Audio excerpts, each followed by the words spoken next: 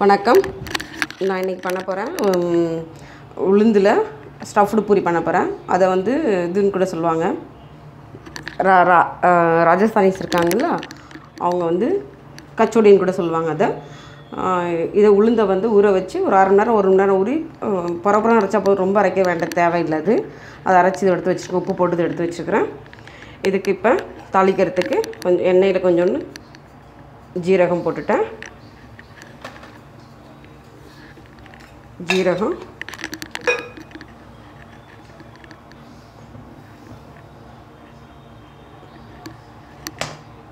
ஜீரகம் போட்டதுக்கப்புறம் கொஞ்சம் பச்சை மிளகாய் காரத்துக்கு தகுந்த மாதிரி. இப்போ இந்த மாவு போட்டுருங்க. அதில் கொஞ்சம் லைட்டாக பச்சை வாசனை போக லைட்டாக வளர்த்துக்குனா போதும், ரொம்ப இது பண்ண தேவை கிடையாது. கொஞ்சோண்டு பெருங்காய பொடி, கருவேப்பிலை, இதில் கருவேப்பிலை போடலாம், இல்லை கொத்தமல்லி இருந்தால் கூட நீங்கள் கொத்தமல்லி கொஞ்சம் போட்டுக்கலாம். கொஞ்சோண்டு காரப்பொடி, கொஞ்சோண்டு மஞ்சள்தூள், அவ்வளோதான் தேவை இதுக்கு.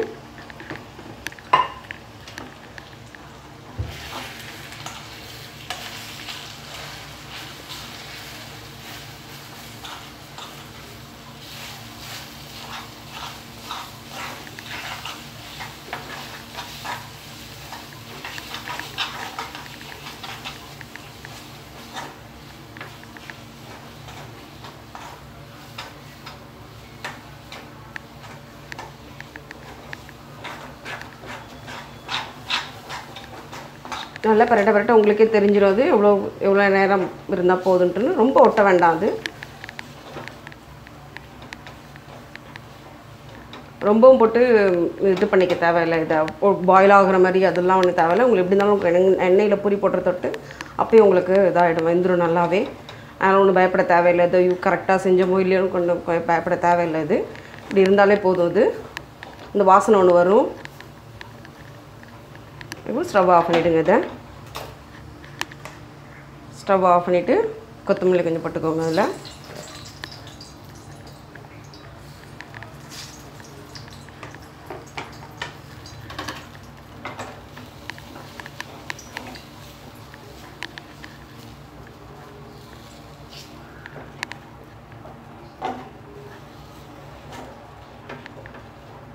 இன்னும் கரம் மசாலா வேணுன்றவங்க கரம் மசாலா சேர்த்துக்கலாம். அம்ச்சூர் பவுட்ரு வேணுங்க அம்ச்சூர் பவுட்ரு போட்டுக்கலாம்.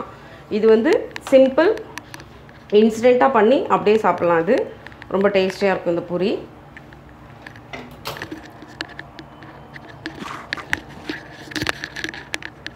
இப்போ பூரி பண்ண போகிறேன்.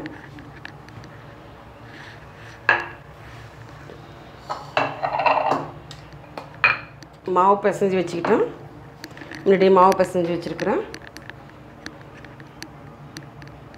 இதில் நம்ம கொழுக்கட்டைக்கு மாவுள்ள பூரணம் வைக்கிற மாதிரி தான் இதையும் கொஞ்சம் வச்சு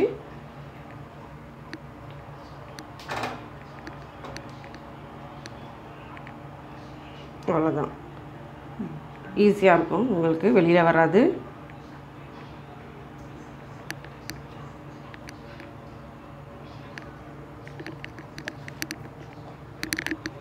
சும்மா 2 பண்ணியிருக்கிறேன் நான்.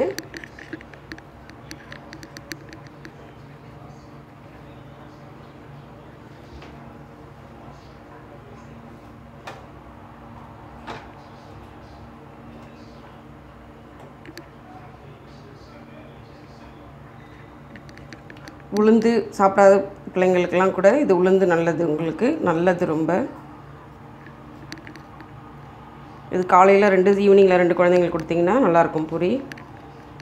இல்லை பூரி பிடிக்காத குழந்தைங்க இது அப்படியே பரோட்டா டைப்பு அப்படியே சும்மா போட்டு சப்பாத்தி மாதிரி போட்டு கொடுத்துடலாம். நீங்கள் ரொம்ப தேய்க்க தேவையில்லை, லைட்டாக தேய்ச்சா போதும்.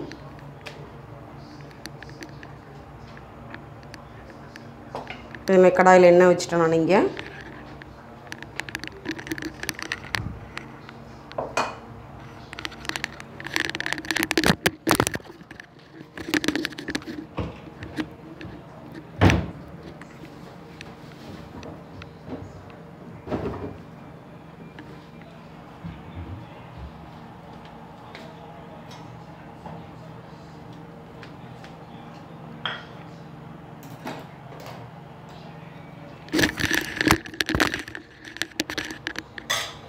எண்ணெய் சூடு வந்துருச்சு.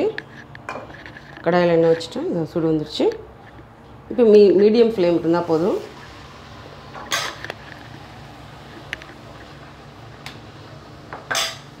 ரொம்ப மெலிசாக தேய்க்கணும் தேவை கிடையாது. இது ஸ்டஃபிங் இருக்குல்ல, அதனால் ரொம்ப அழுத்தி தேய்ச்சிடாதீங்க.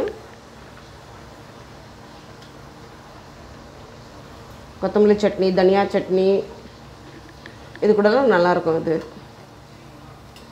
இல்லை டொமேட்டோ சாஸ் கூட ஈவினிங்கில் சும்மா பிள்ளைங்களுக்கு நீங்கள் சாப்பிட கொடுக்கலாம். அந்த பூரியை ரொம்ப ஹெல்த்தியானது.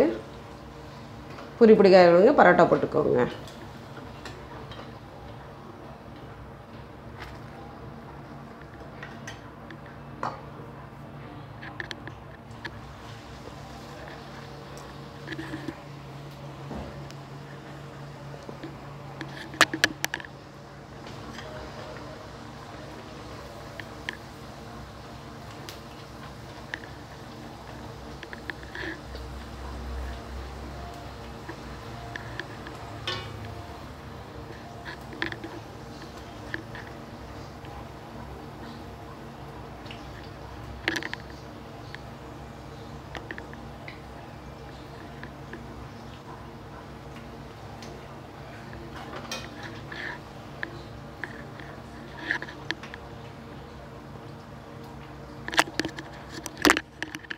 கரம் மசாலா பிடிச்சவங்க கரம் மசாலா போட்டுக்கலாம். அம்ச்சூர் பவுடர் பிடிச்சவங்க அம்ச்சூர் பவுடர் கூட இதில் போட்டு மிக்ஸ் பண்ணிக்கலாம்.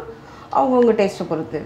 ஆனால் நார்மல் டெய்லி இதே மாதிரி சும்மா சாப்பிட்றதுக்கு பிள்ளைங்களுக்கு வந்து நிறைய இது மாதிரி இந்த ஐட்டம்ஸ்லாம் சேர்க்காம நீங்கள் ஒன்லி வீட்டில் உள்ளதை மட்டும் சேர்த்து செஞ்சு கொடுத்தீங்கன்னா ரொம்ப நல்லது.